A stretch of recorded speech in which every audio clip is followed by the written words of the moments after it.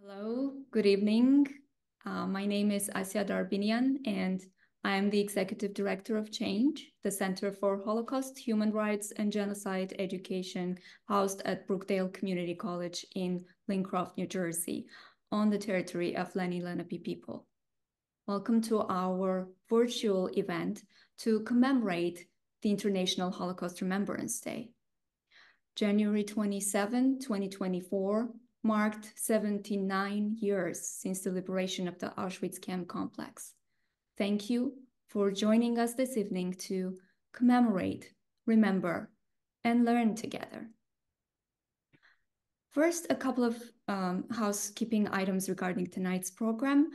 You will see that your audio is muted when you enter, and it will remain muted throughout the program. The chat box is enabled, so please feel free to communicate with each other via chat. Please make sure to send the questions for our speakers directly to me in chat and not to everyone in chat box. That would make it easier for me to read those questions. And at the end of the presentation, I will pose the questions to our speakers. Before we begin, I would like to thank Chhange's Special Project Co-Director Susan Yellen, Board Member Linda Milston, volunteer friend Samaya, our staff Rachel McCauley and Suzanne Esterman for putting tonight's program together and running it via Zoom. An extra warm thank you to our program sponsors, Pam and Howard Dorman, as well as to our generous donors and members.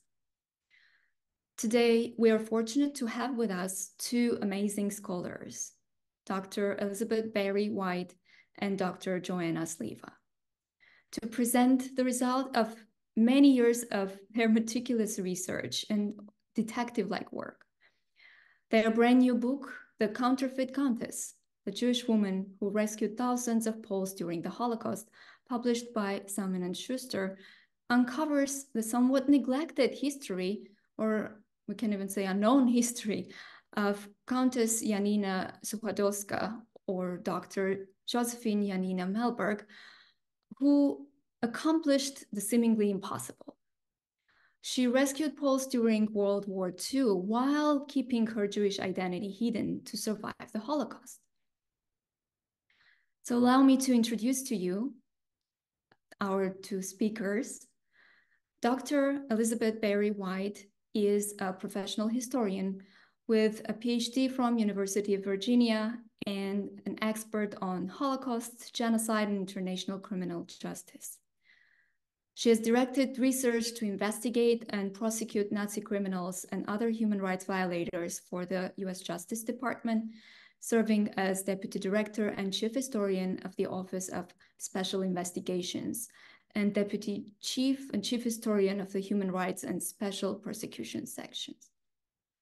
For the US State Department, Dr. White traced gold looted from Nazi victims, including gold teeth, to the post-war accounts of European central banks, leading to the establishment of an international assistance fund for Holocaust survivors. At the USHMM, United States Holocaust Memorial Museum, she served as the research director of the Center for the Prevention of Genocide and as a historian in the Senior Historian Office. Dr. Joanna Sliwa is a historian at the Conference on Jewish Material Claims Against Germany, also known as Claims Conference, where she also administers academic programs. Her research centers on the history of Claims Conference and compensations for Holocaust survivors. She earned her doctoral degree at the Strasser Center for Holocaust and Genocide Studies of Clark University. Dr. Sliwa's own scholarship focuses on the Holocaust in Poland and on Polish Jewish history. Her book, Jewish Childhood in Krakow, A Microhistory of the Holocaust, received the 2020 Ernst Frankel Prize from the Wiener Holocaust Library. Dr. Sliwa taught at a number of universities and has consulted for projects ranging from teacher training programs to academic texts, websites, films, TV programs, and exhibits. Thank you for joining us this evening, Dr. Sliwa and Dr. White. Now I'm muting myself and handing it over to you.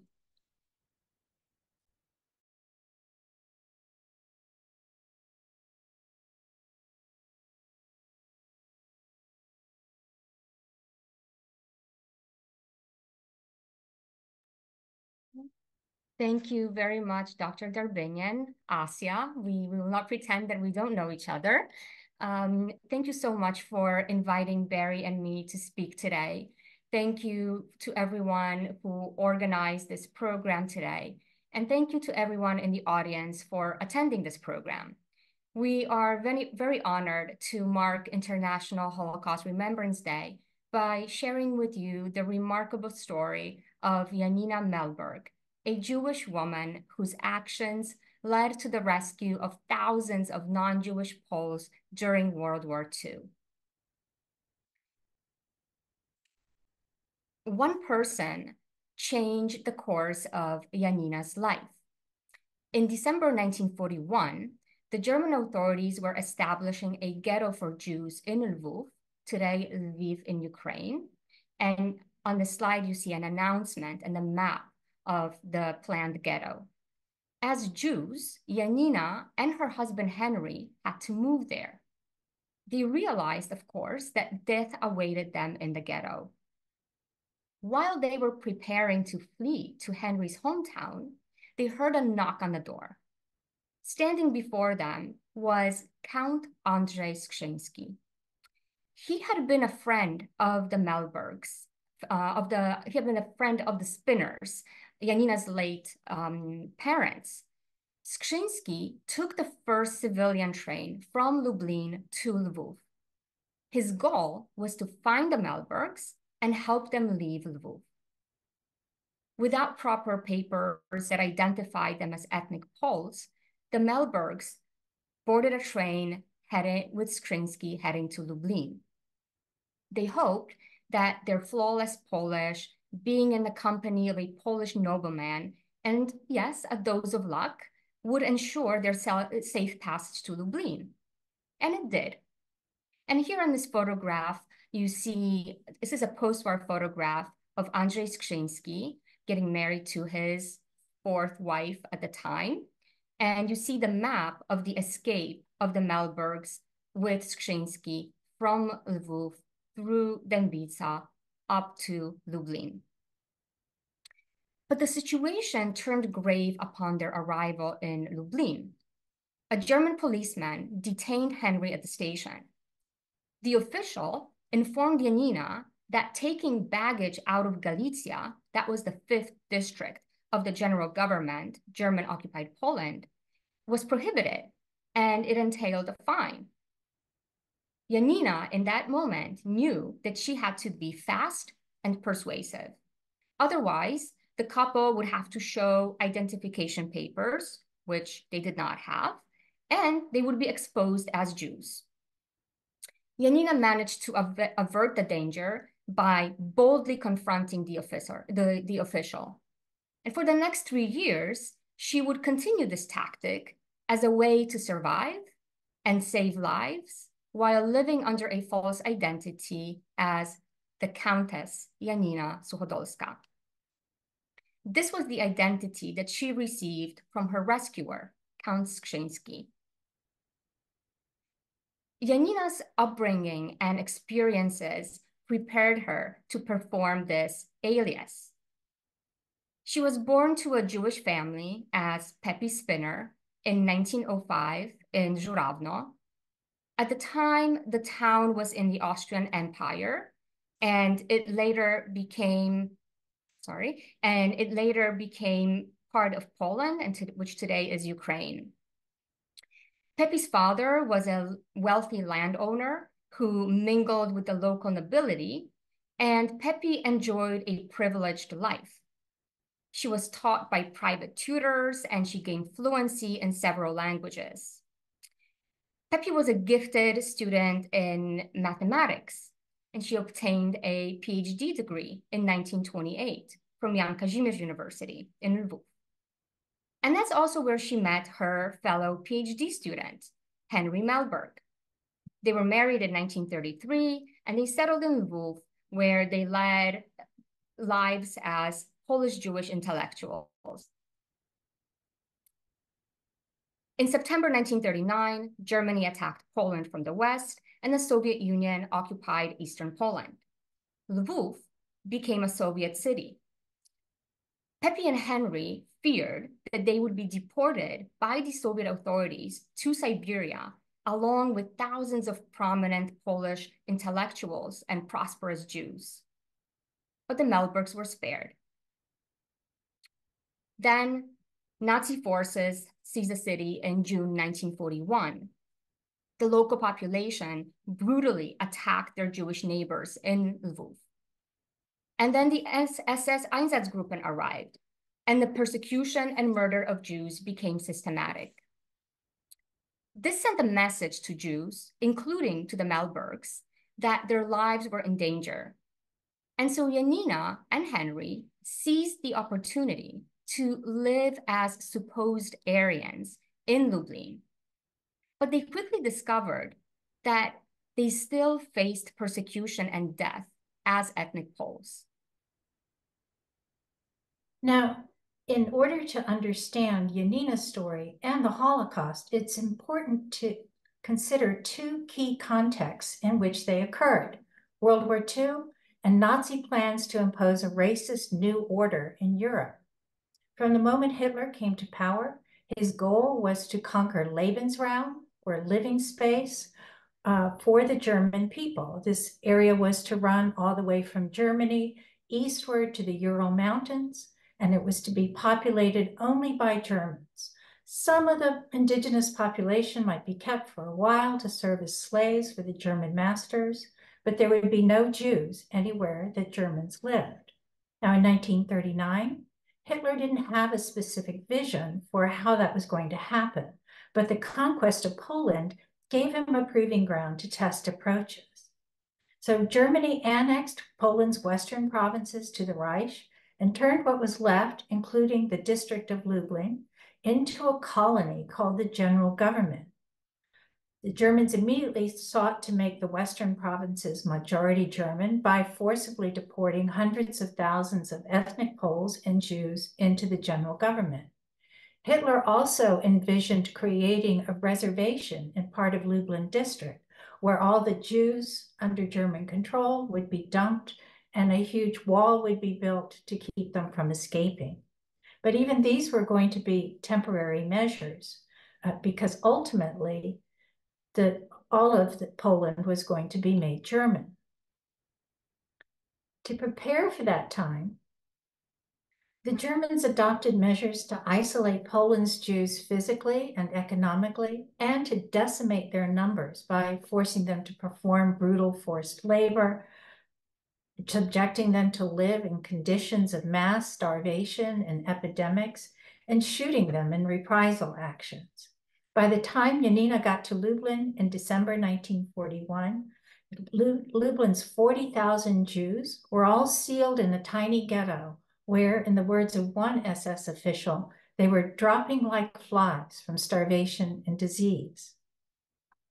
Now, the Nazis also viewed ethnic Poles as subhuman racial enemies, although they ranked them somewhat higher than the Jews. Hitler wanted not just to wipe Poland off the map, but to destroy all vestiges of Polish nationalism. To prevent the Poles from mounting any resistance, SS forces shot or incarcerated educated Poles, not just political and military leaders, but teachers, doctors, lawyers, and even, as you can see in one picture here, priests.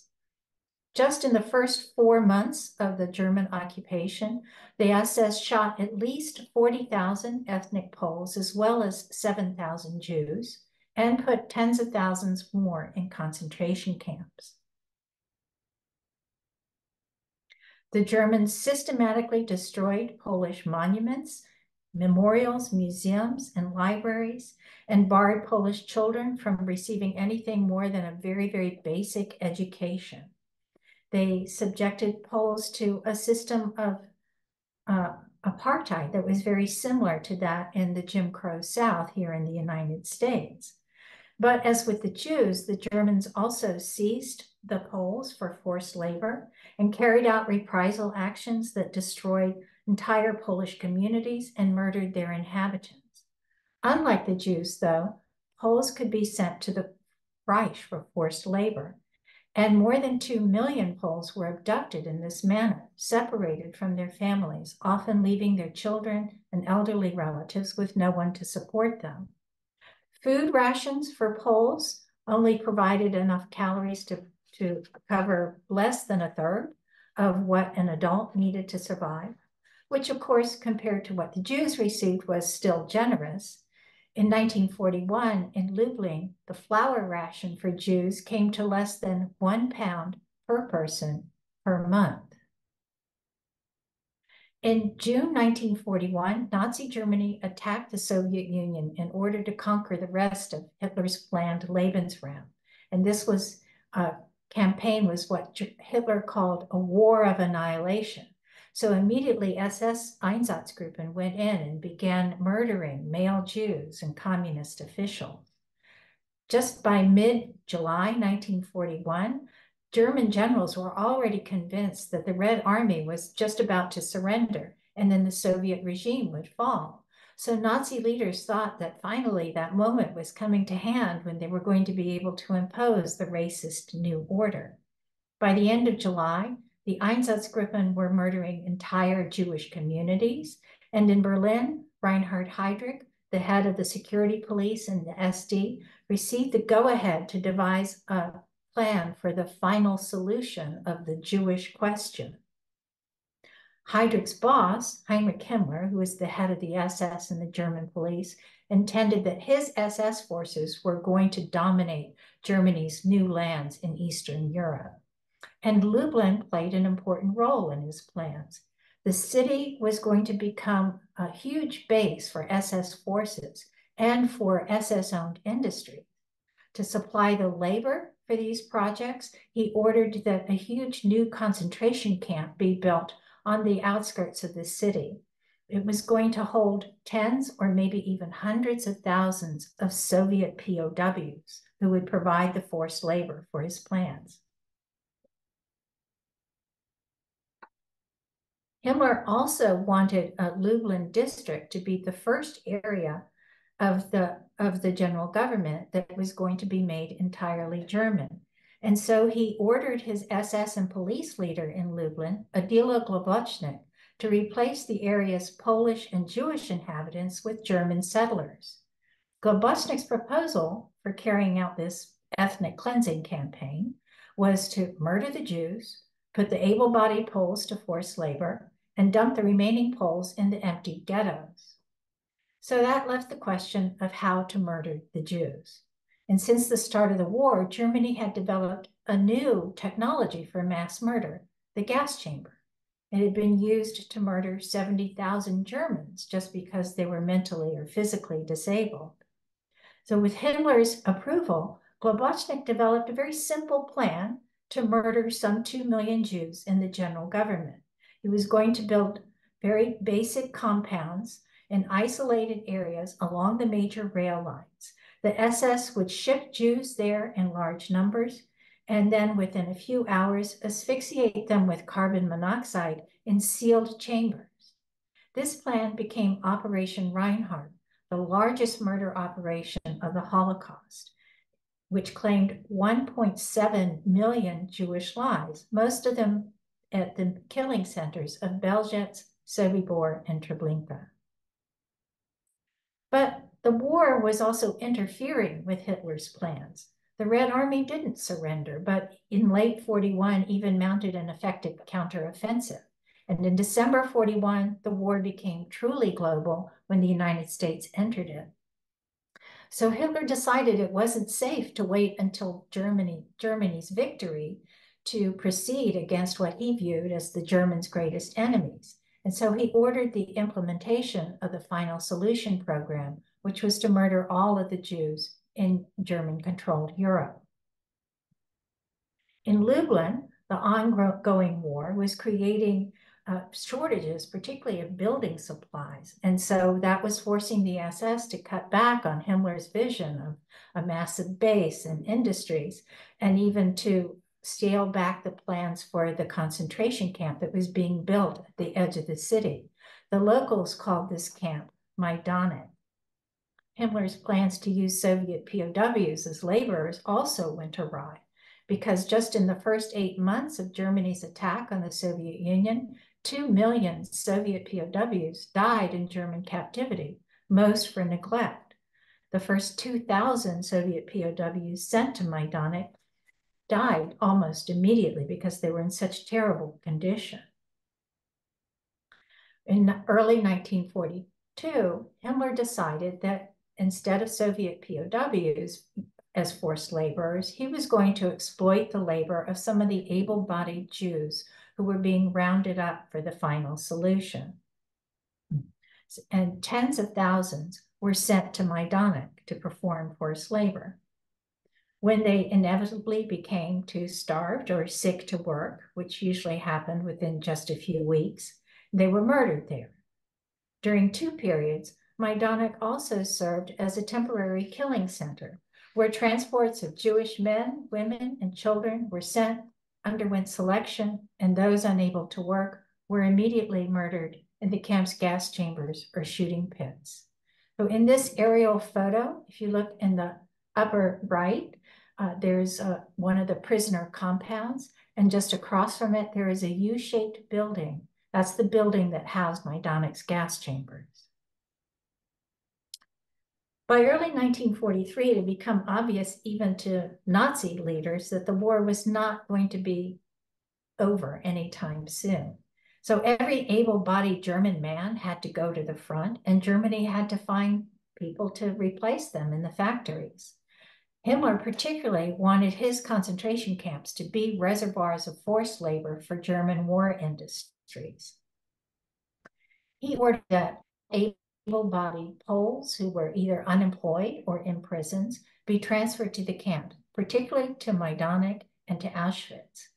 And to preserve the labor capacity of his prisoners, he ordered his commandants to take measures to reduce the mortality in their camps.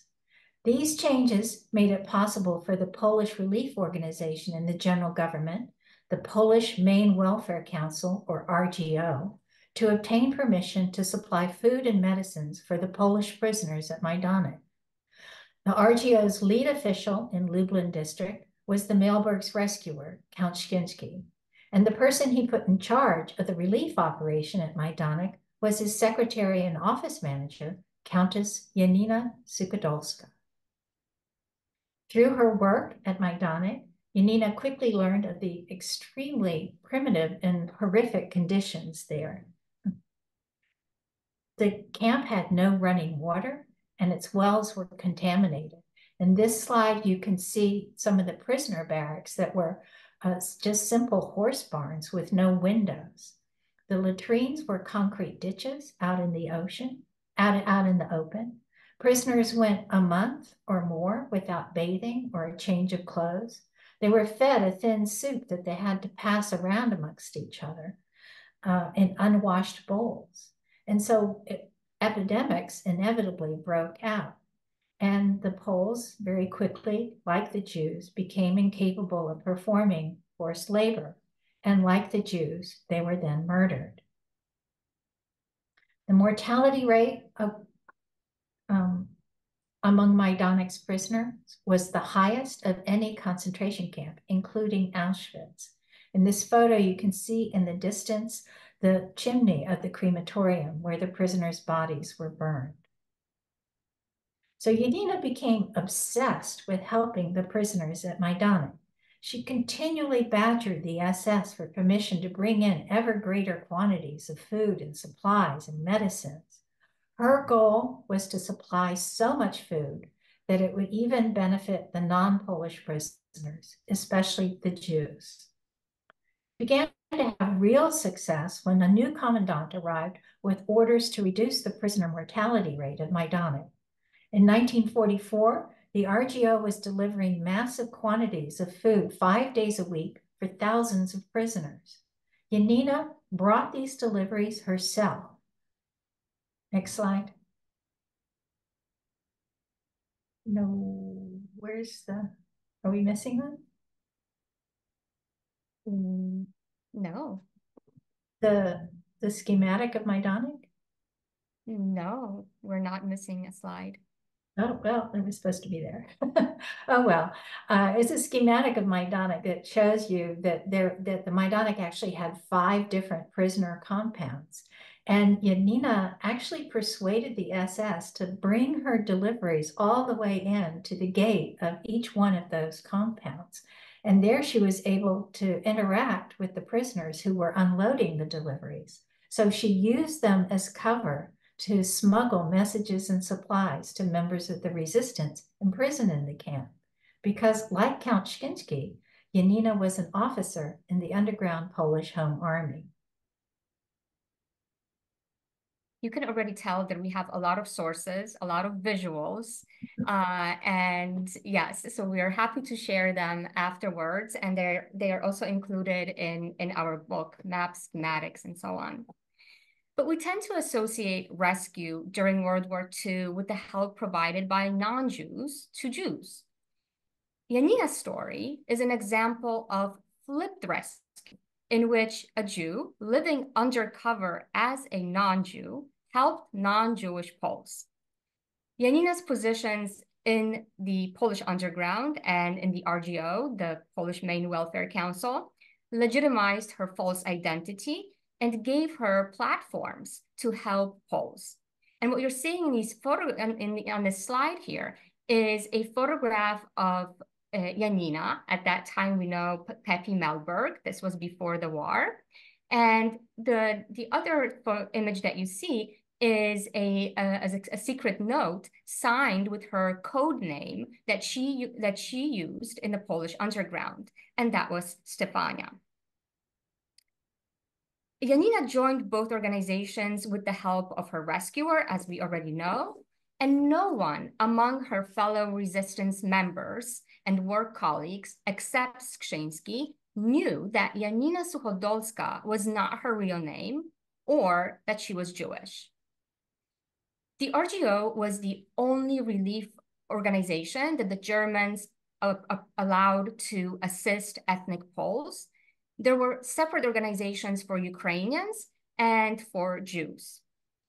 Over 700,000 Poles received help from the RGO each year during the German occupation. This was a lifeline for them. The RGO provided housing, food, medicine, clothes, money, parcels for POWs. And they also organized special relief actions, which Janina initiated and pursued in Lublin district. In her role as a member of the Polish resistance and the staff in the welfare organization, Janina had access to information about the terror that the German authorities unleashed on Poles in Lublin district.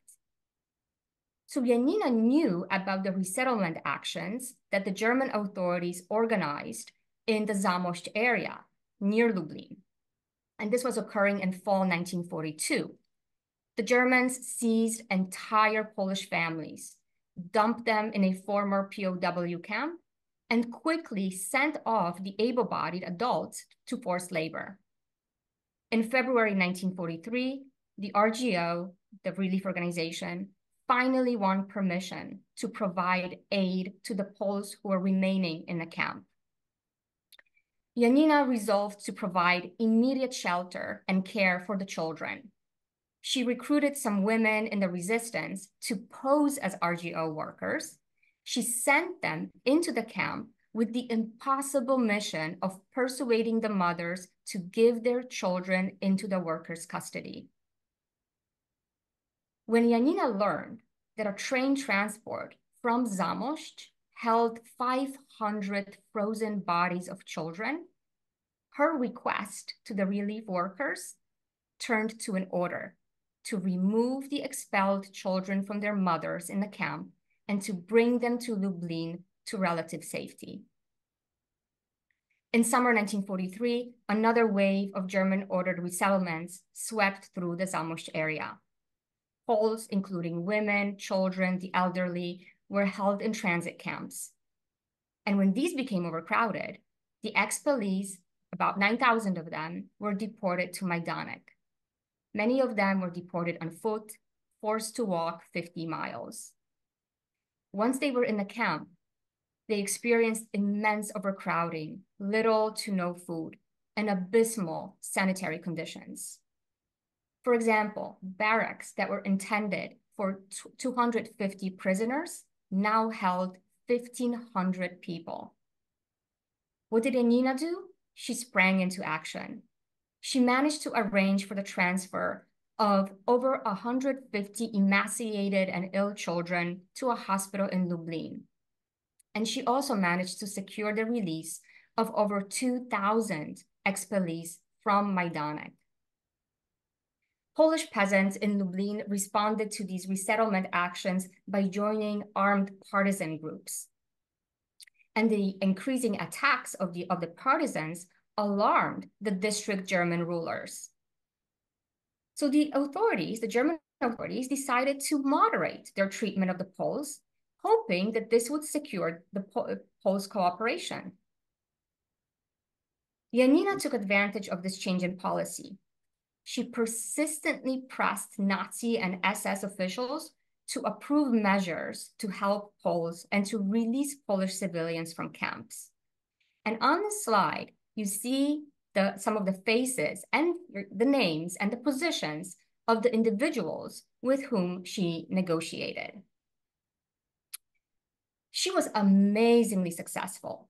Just from the wartime records, Barry and I were able to document that Janina was released from captivity of nearly 10,000 Poles.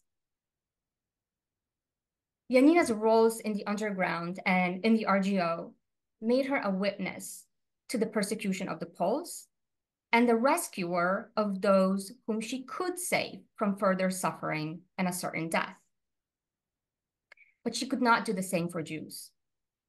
Janina had no personal or professional connections to Lublin Jews. They had, as Barry mentioned, they had been already confined in a ghetto since March 1941, so 9 months before Janina arrived in the city. And Janina could not rescue Jews either. She was limited by her own living arrangements, mindful that she was already endangering the 2 Polish aristocratic women with whom she and her husband lived in Lublin. However, like all residents of Lublin, Janina witnessed the beginning of Operation Reinhardt with the deportation of Lublin's Jews to Belzec. And through her work at Majdanek, she was very well aware that Jews were being murdered there. And she learned about what the Germans termed Aktion Erntefest, Operation Harvest Festival, in which the Germans murdered about 42,000 Jews on November 3rd to 4th, 1943. Among those 42,000 Jews murdered, 18,000 were shot at Majdanek. And while Janina could not rescue the Jews, she could serve as a witness to their destruction if only she survived. Janina continued her relief activities in Lublin until the Soviet entry into the city in July 1944. But even after that, she kept her false identity, but added the title doctor and claimed specialty in social welfare. Janina joined the leadership of the successor organization of the wartime RGO. And in this role, she traveled abroad, including to the United States, to learn about the best practices in social care. And on this slide, you see a newspaper clipping from the time where she toured the US and her photograph. So this is one of the sources that we discovered. But Janina also traveled around Poland. She saw the poverty and the losses that the Polish people were grappling with. She also saw the dangerous situation that Jewish survivors faced. For example, in July 1946, Poles attacked Jews in the city of Kielce, killing 42 people and injuring many more. This event prompted around 70,000 Jewish survivors to leave Poland almost immediately. Janina's husband, Henry, returned to his pre-war identity and his academic career, but the Melbergs understood that they were not safe in Poland. They did not see a future for themselves, especially in a place where Janina could not return to her real identity. So Henry applied for emigration from Poland a month after the pogrom in 1946. He managed to leave for Canada in 1949. Janina escaped from Poland in summer 1950, and the couple reunited soon thereafter in Canada. And you see their photograph as a happy couple when they were already reunited.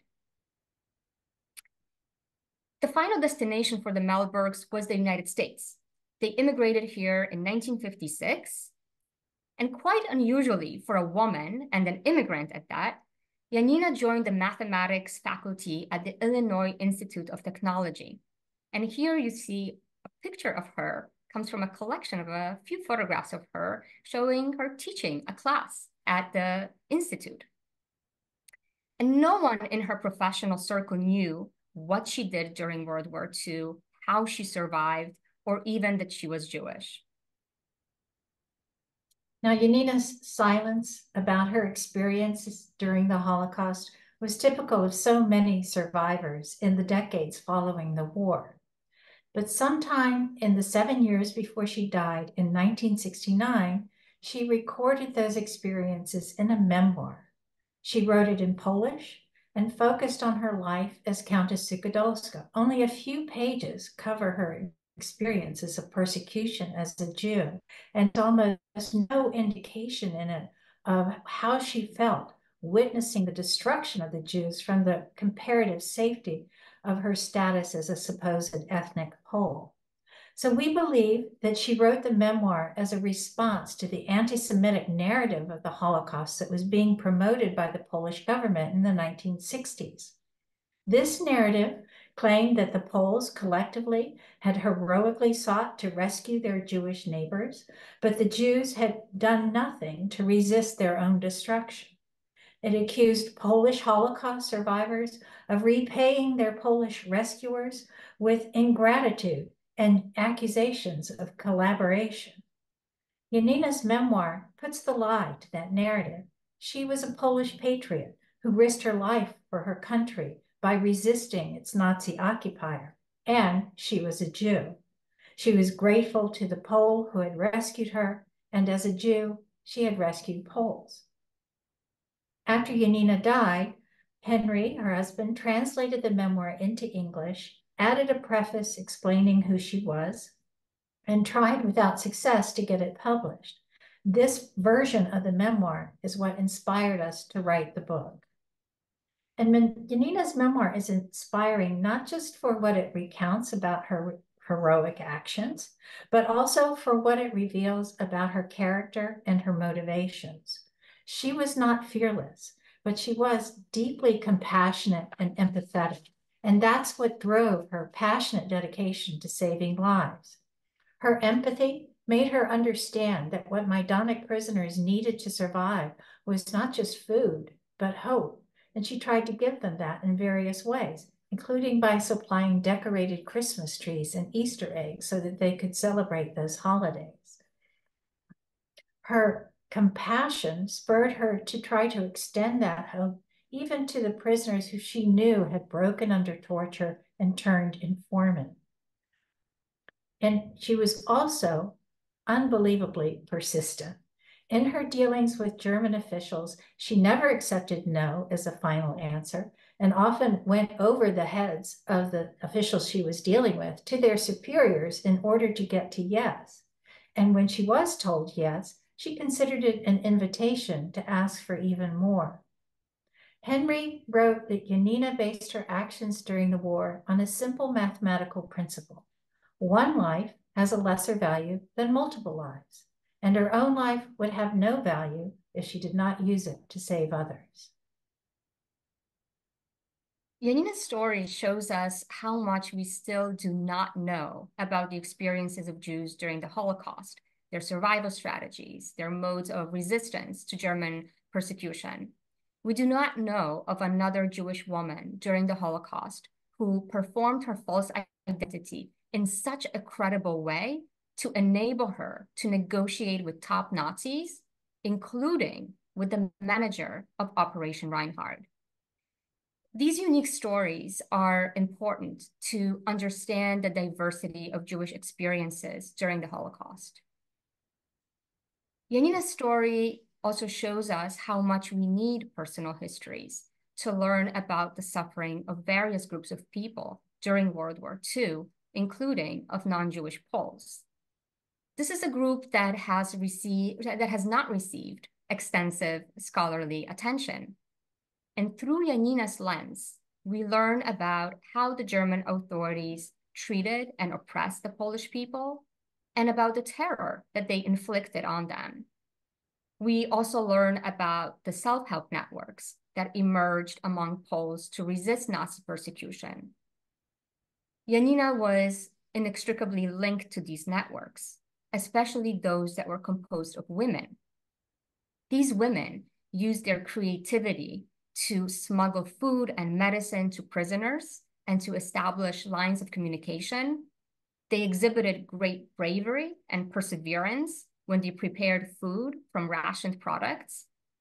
These women fundraised at a time when Poles were already suffered poverty as a result of Nazi looting and destruction. And these women procured medical items, traveled as couriers, and conducted rescue operations. Janina's example shows us the importance of leadership and cooperation in times of crisis. Survivor stories such as that of Janina illuminate the complexities of human behavior in extreme situations. In her memoir, Janina refrained from judging people for their decisions and actions. Instead, she tried to understand people's choices and the situations and relay that to the reader. The book is filled with examples of the human capacity to perform logically irreconcilable acts. An early case was that of a Ukrainian janitor of a building neighboring Janina's in Lviv. Before the war, Janina exchanged pleasantries with this janitor. In summer 1941, the man showed another side of a murderer of his Jewish neighbors. Still, that did not stop him from showing compassion when he chose to save the Melbergs. He lied to his fellow Ukrainian militiamen that the couple was not actually the Jewish Melbergs they were looking for. Finally, Janina's story highlights the importance of ongoing historical research to bring such stories to light and to ensure that we honor and remember the victims and the survivors and to understand the past. We believe that this story and Janina's story also offers educational value. And for the educators among our attendees today, there is much to draw about the history of the Holocaust, but also about the experiences of ethnic Poles under Soviet and German occupations. Majdanek was both part of the largest mass murder operation of the Holocaust and a major place of confinement of ethnic Poles. Our book explains the history of the camp, its creation, its changing roles, and the prisoner experiences. But most importantly, the book is an account of a Jewish Holocaust survivor who pursued an unusual mode of survival and engaged in extraordinary resistance, relief, and rescue efforts on behalf of Poles. And we hope that Janina's story will inspire you and that you will share it within your communities. Thank you.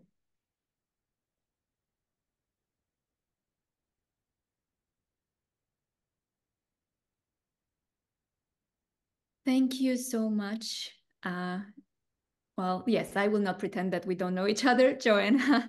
And Barry, this is a fascinating story, history that I still want to learn more and more about. And I'm sure so does our audience.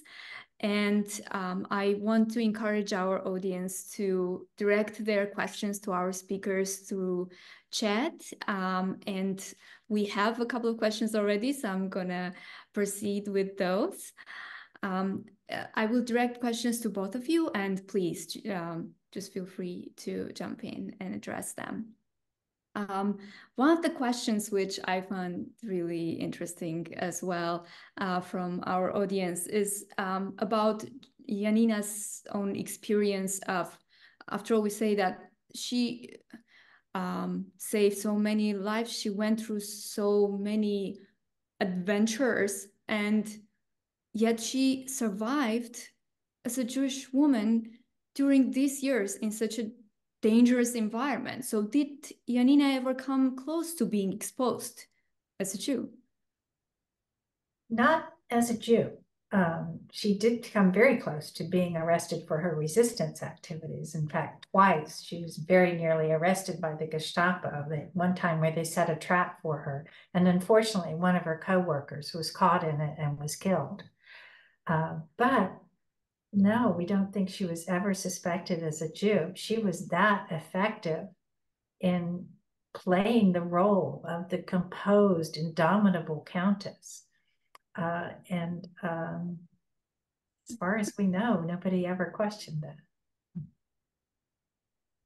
I'm gonna jump to a different type of a question here. I really am interested in how you came across this memoir, because I believe there's a fascinating story there too.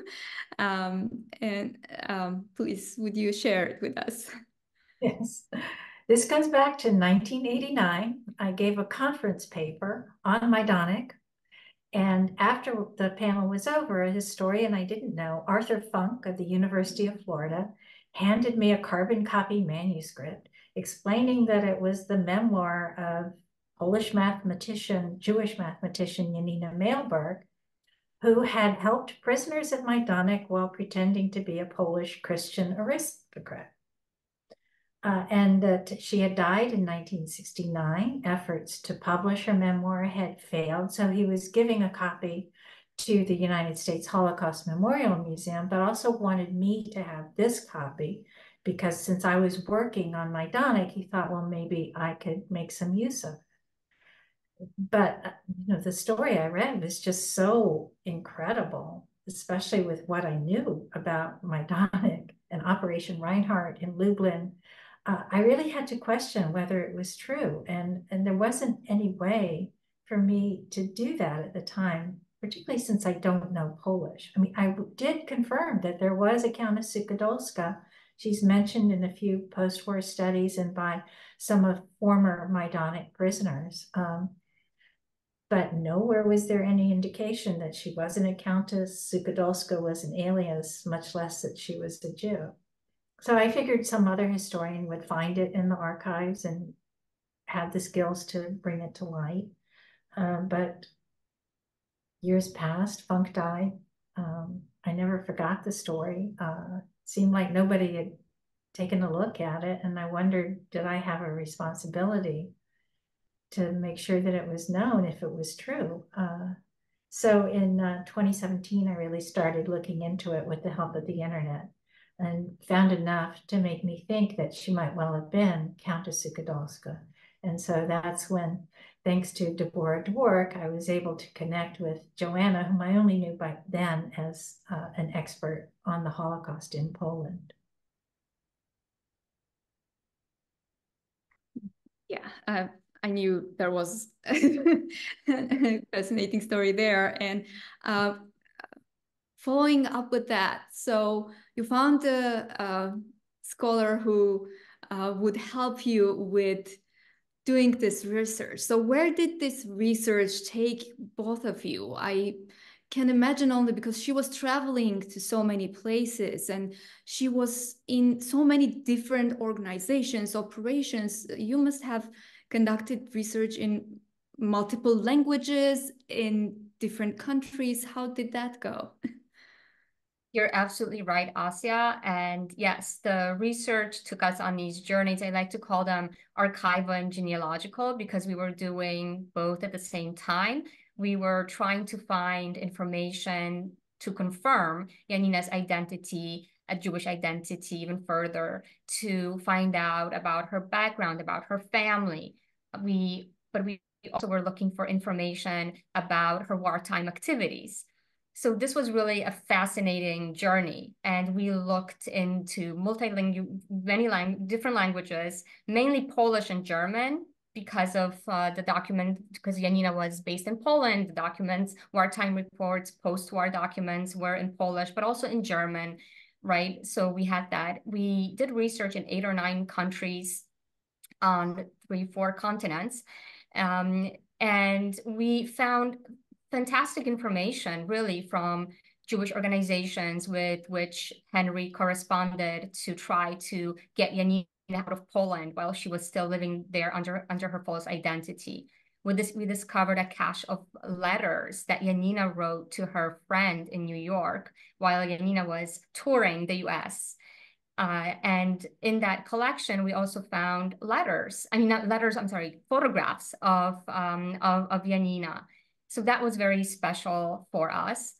Another very interesting source in terms of photographs to see what did she look like, to see her kind of circle that she interacted with, was a commemorative album in honor of her professor. And that's how that's the source of the photograph of Janina that is on the cover of the book. But there are also other kind of other stories of things that we didn't find in the archives that we were hoping to find.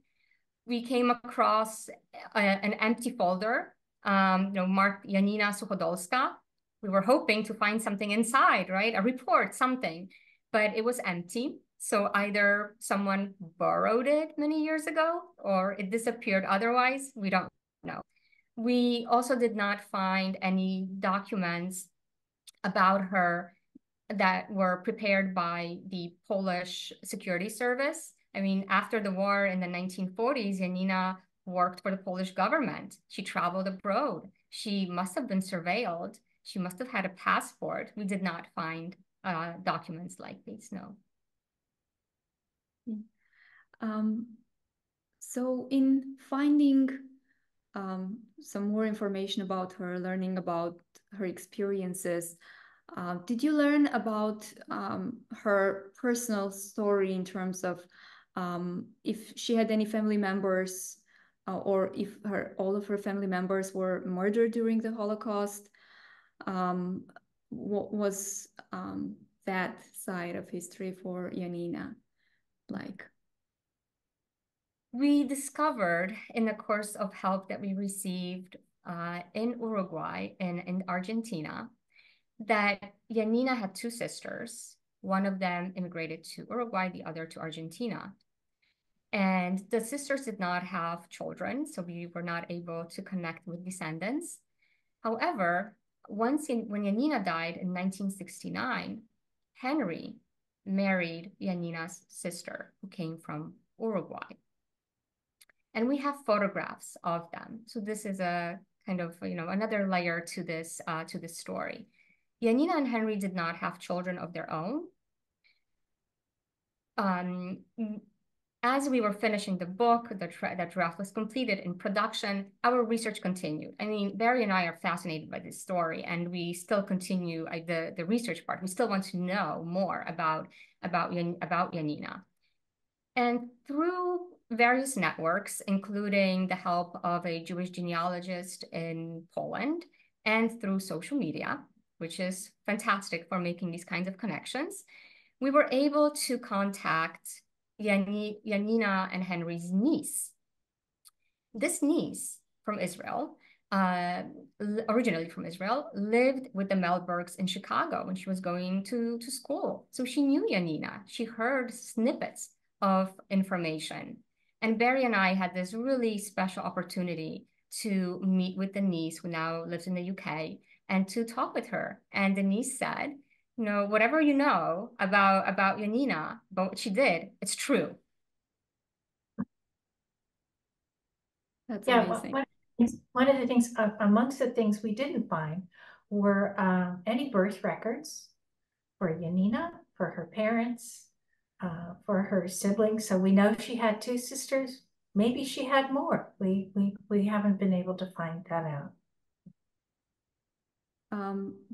Since you mentioned the documents, like, because she traveled so much, were you been able to locate like her travel documents or maybe passports, IDs?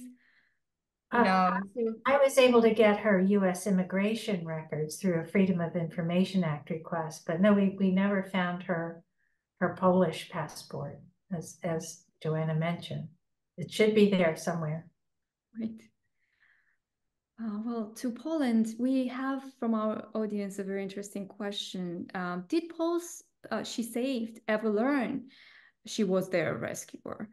And if they did they learn that she was Jewish? Or is her story known now in Poland? No, her story is not known now in Poland. The book will be published in Polish, so we hope it will then be known.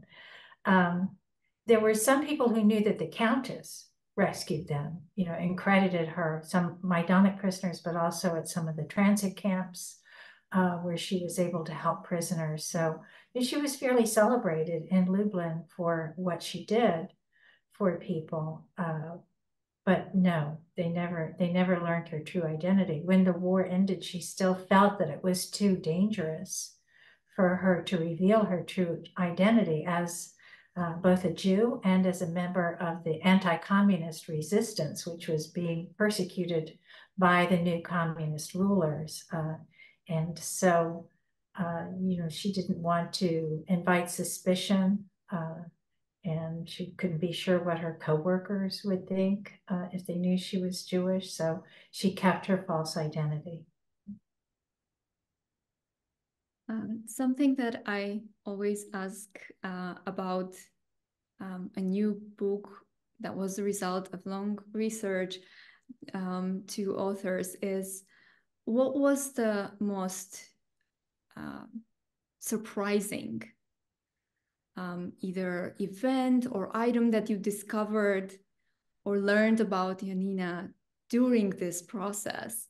That, I mean, you already knew that it was going to be an adventure to research her, but what were some of the things that surprised you, even though you were going into the process knowing that it was an incredible story? Yeah, I don't think we could cut it to just one thing. Just getting a memoir was a surprise. One of the things that we learned very early, that Joanna found very early on in the Polish records, was this whole account that Joanna mentioned when Janina was able to get the release of more than 2,000 prisoners from Majdanek, these Poles who had been dumped there, mostly children and the elderly. And it's a very dramatic scene, the way it's reported in the wartime records. But Janina makes no mention of it in the memoir. So this was our first indication that she actually did more than the memoir even claims. The thing that most blew my mind was when we realized that the SS official who helped her get the release of those prisoners was the manager of Operation Reinhardt. So a man who by that time had the blood of more than 1.5 million Jews on his hands. I think for me, it was just all the activities that that she engaged in. That was really astonishing and something that was really interesting to me to find out more and more about it. And the more we read in the report, I mean, the more surprised we were. Wow, she did all that, and it's documented. It's right there in the record, in the wartime records. And I think another thing connected to the research was how much information we were able to find. I mean, Barry started with a reference, right, from a book review, right, that made her realize, there is, this could be a confirmation. There's something to this story. And over the years, we really reached out to a variety of archives and private archives, organizational archives, to people to whom we thought there might be a connection. This is how we made a connection to a son of the Melbergs friends in Canada, who shared photographs with us of the Melbergs and of his parents together. So I think just the process itself was of discovering this information, that it exists.